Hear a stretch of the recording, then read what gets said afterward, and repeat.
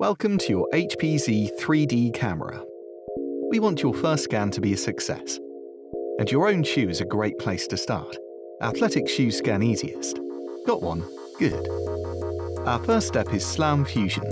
This process combines technologies to reconstruct an object's surface in 3D, while also tracking its features to distinguish and remove non-rigid elements, like fingers and hands. To start, set the object on the mat in a stable position, ideally with its largest surface facing the camera. The green circle means you're ready to scan. To begin scanning, click the camera icon. Hold the object from its sides and underneath. Now continue rotating degrees to capture more surfaces, shifting your hands to keep traces of them from appearing in your scan. The on-screen mesh will fill in to show your progress. Keep tilting and rotating until you've captured the entire object. Just like any new creative tool, the more you use it, the more you'll develop new techniques and strategies for scanning. And don't worry, even the most experienced users can run into challenges. Tracking lost means the camera is having a hard time following the object.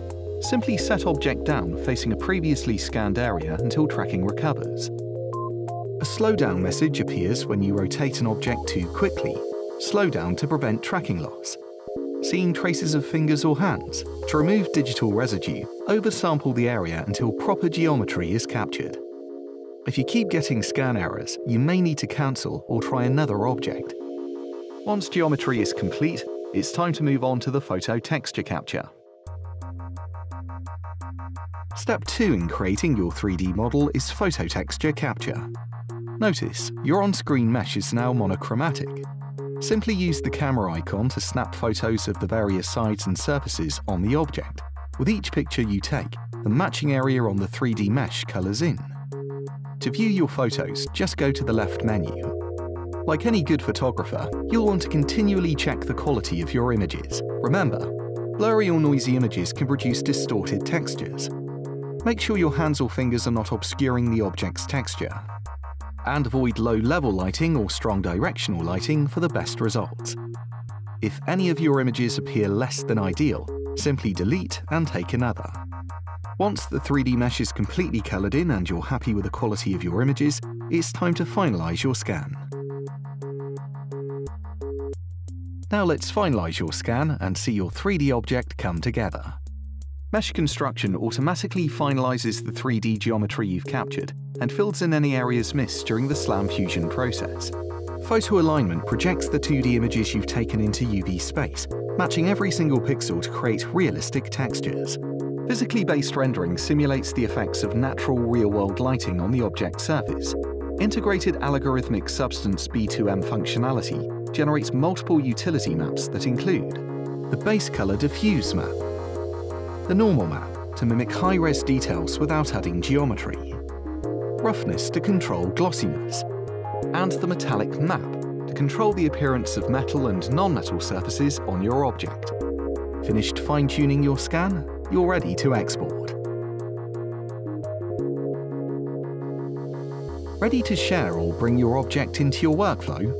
Let's export your 3D scan. With multiple options available, exporting and sharing files is easy. You can save your scan as an OBJ, a standard 3D file format, a GLTF and GLB file format, or a 3MF file to bring it into the Windows ecosystem. You can also export into apps like ZBrush, Substance Painter, and Adobe Dimension, or share to HB Stage and Sketchfab. And just like that, the physical and digital world become one. So, what will you scan next? The world is full of objects, but not all are scannable. You just need to know what to look for.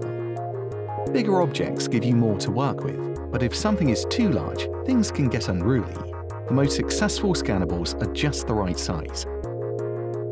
Objects with asymmetrical proportions and ample volume track the best. Solid objects scan easier since they won't shift or flop around. Matte surfaces and textures read better than shiny, glossy, or reflective things. Objects with random and distinctive 2D textures are easier to scan than ones with repetitive or minimal 2D texture. And the more see-through something is, the harder it is for the camera to recognize. Unsure if something will scan? The best way to find out is to give it a shot. You may just surprise yourself. Keep a lookout for more scannables and be sure to share what works with the Sketchfab community. There's a whole world to scan. Let's get started.